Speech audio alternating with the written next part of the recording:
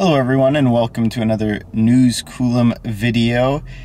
I think it's time we talked about EVgo. And so here's the thing. There's a lot of news that's come out about EVgo recently. They had their IPO, they purchased Recargo or PlugShare, right? So they've been pretty active, and then of course the whole effort with GM, who's funding about 600, it looks like, charging sites across the country with 100 kilowatt and 350 kilowatt chargers. So there's a lot of big news circulating about EVgo, but I'll be honest, I'm a little bit disappointed. I got news about a week ago of a change in their pricing. Now, the fact that I'm just now getting to this because there's a lot I have going on in my life, I'm behind, you know, I'm reporting on this basically a week after the news came out, and yet somehow or another, all of these EV-focused news media sites that were constantly blasting EVgo for their pricing structure, I haven't seen a single story from them posted on it. I saw one small story from a small YouTube channel where someone was commenting on it, but I haven't seen anything from the major news outlets. So it's one thing, and major, right? Major EV news outlets. But it's one thing to be critical of a company, but then to never counterbalance that with any sort of positive press at all. It makes me question your motivations, right? It makes me question your where you're coming from as a media site. So enough about that. The news is EVgo is switching over to a per kilowatt hour pricing model. This is something people have been asking for a very, very long time. It sort of evens the playing field in terms of how much people are paying for electricity. Now, I won't go into, you know, a lot of people argue that, oh, just charging DC fast charging is too expensive. I disagree. It's charging as a service, not just charging to add power, right? You're not consuming electricity like you are at home. You're paying for a service. So I completely understand having significantly higher costs, right, if you're using DC fast charging. Still, there's something of an established standard at this point for how much people should be paying for you know, power when they're away from home, at least DC fast charging.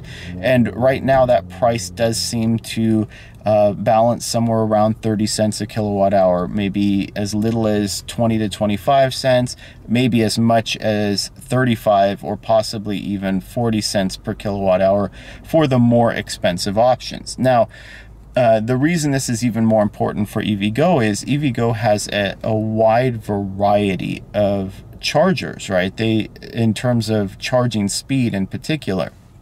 And so you can have 100 amp charging speeds, you can have 125, 150, 200 amp, all the way up to their fastest 350 kilowatt chargers that they now have on offer. And so, you know, just to give you an idea, right, because one of the, I think, valid criticisms of EVgo is some people were paying as much as 50 cents per kilowatt hour or 60 cents per kilowatt hour because they were paying these extremely high per minute fees that maybe were appropriate if you're charging at 150 kilowatts, but they were on those 100 amp, essentially 40 kilowatt chargers. And that's just not acceptable, right? You can't have that sort of variation, and it looks even worse, right, when you consider a charging site like EVgo Baker. Well, EVgo Baker has 50 kilowatt, 150 kilowatt, and 350 kilowatt chargers on site. And so in theory, VW e-Golf, Ford Mustang Mach-E, and a Porsche Taycan can all pull into that charger on the same day charging, and the e-Golf owner will pay 45 to 55 cents per kilowatt hour. The Mustang Mach-E owner will be paying about 20 cents per kilowatt hour, and the Porsche Taycan owner might be paying as little as 5 to 10 cents per kilowatt hour. All at the same charger, same location, same region. The only difference is the output speeds of the various chargers and the vehicle's charging. So I think this is going to be a really huge step forward. Looking at the pricing model that EVgo has posted, right, that they've given members access to, for the greater California area, it looks like members are going to be paying only 30 cents per kilowatt hour.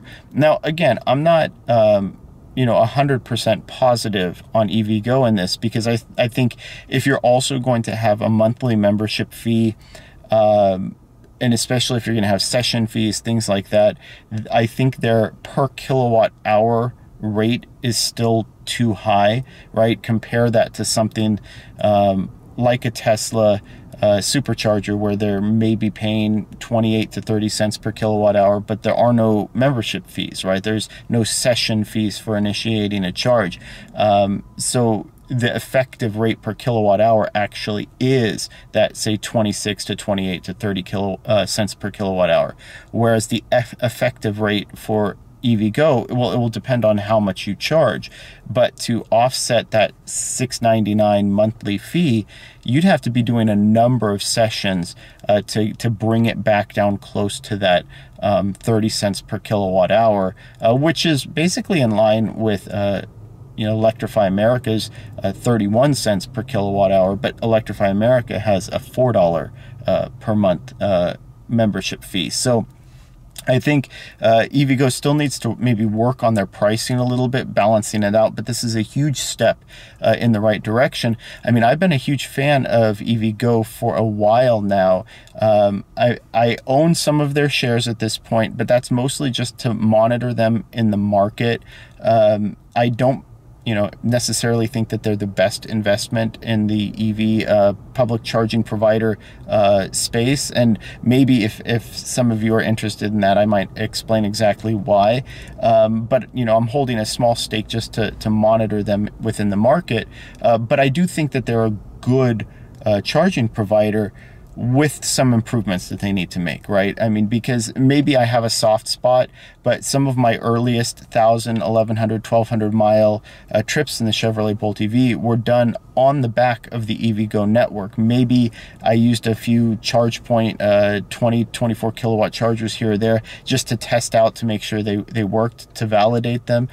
But in large part, a bulk of my early driving, probably the first 50 to 60,000 miles on my Chevrolet Bolt EV, the long distance driving was done on the back of EVgo and EVgo's charging network. Their sites are located in great places.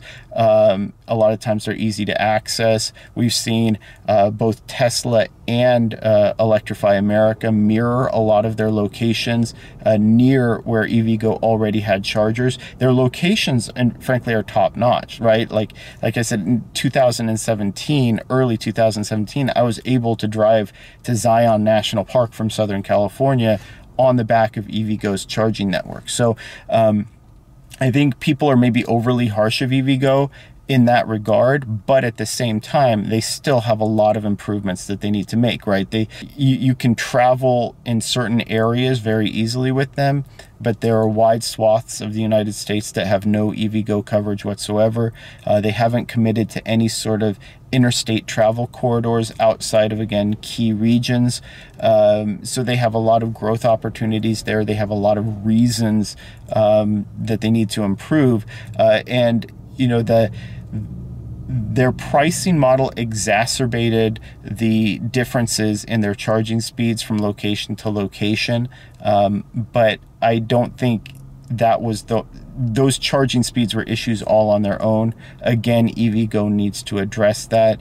I do like what they're doing, though, in sense of like what they're doing with GM, right, in partnership with GM, where they're putting 100 kilowatt and 350 kilowatt chargers at the same site, right? Co-locating these different charging speed chargers makes a lot of sense, because it gives people options to match the charging speed to their expectations for the stop or the needs of their vehicle. But the problem is they have EVgo still has too many sites where they're only the 100 amp 40 kilowatt chargers, or maybe the 125 amp 50 kilowatt chargers, when vehicles that are coming out today, they need a whole lot more in the way of the 150 to 350 kilowatt chargers. And like I said, GM is building over 600 sites for them in the next 3 to 4 years. So that's going to be a big benefit. Hopefully Nissan, with the Nissan Ariya coming out, they're going to push for that too. And I don't know, maybe BMW, they're still one of those companies that's sort of undecided. I'd maybe like to see them team up on the EVgo network and say, hey, look, they've supported us before with the i3, and we're going to start to fund some of their chargers too, because frankly, Electrify America is becoming a little bit scary for me.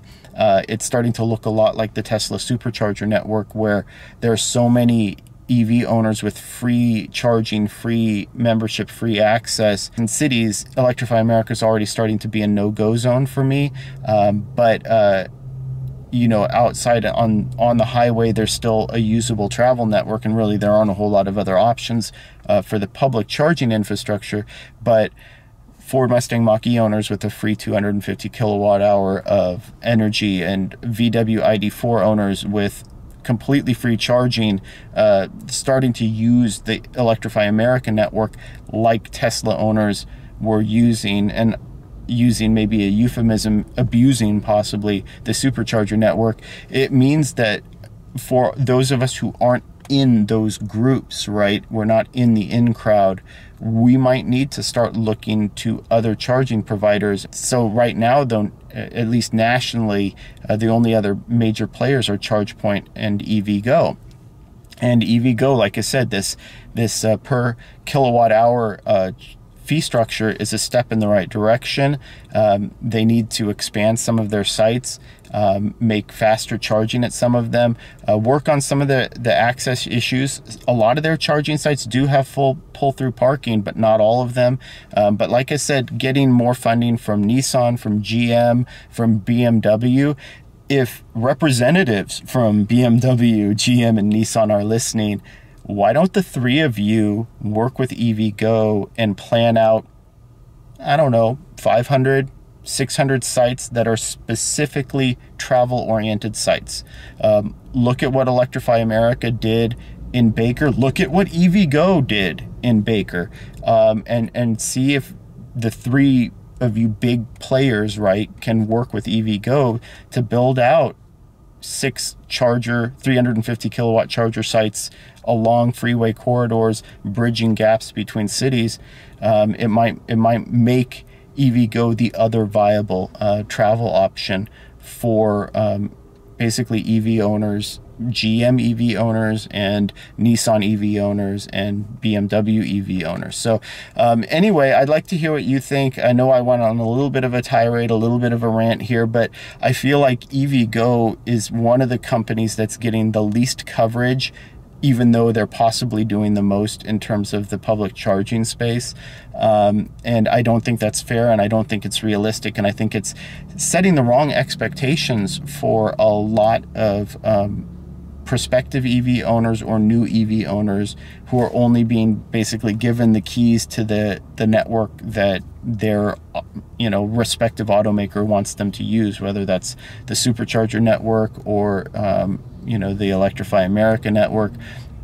So I'd like to hear what you think. I know some people have said EVgo's reliability on the East Coast hasn't been the greatest. Again, that's something EVgo needs to work on, hopefully improve with better chargers from BTC Power and other providers.